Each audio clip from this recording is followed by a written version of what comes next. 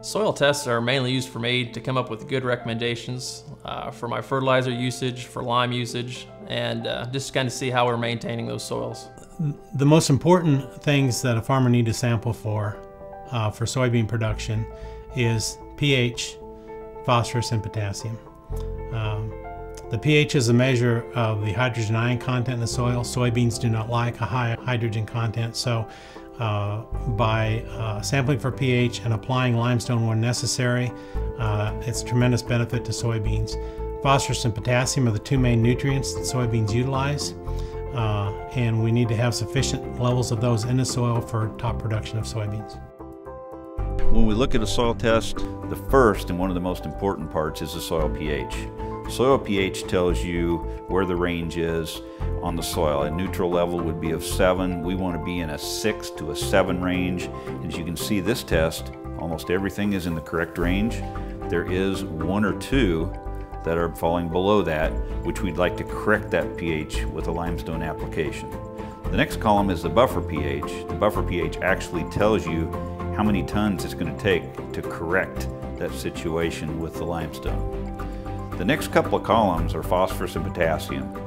Those are major nutrients that are important for the development of crops, both corn and soybeans. We look at those ranges and we want to make sure they're falling within a good range. Some of these are actually very, very high. And what that means is when that sample was taken, there's a good chance it was a contamination. So we actually extract those samples, which means we don't figure those into the average of the soil test. We'd like to see the phosphorus numbers fall in that 40 to 45, 50 range. We'd like to see the potassium in the 300 to 360, as high as 400 is very good. Those are some of the main things we look at in the soil test. Now there's some other general ideas we'd like to watch. One, organic matter. You can tell this is a very good farm, very dark soils, because the organic matters are running in the upper 3s, and that's where you'll find a good dark soil. Cation exchange, that tells you these nutrients, how available are they, and what's the exchangeability within the soil when you make the applications. The cation exchange rate on this one is 17.8 as a total, and that's a very good cation exchange rate. Lighter soils, sandy soils, clay soils, that'll drop to a 7, 8, 10. We'd much rather see it in a 15, 17 range.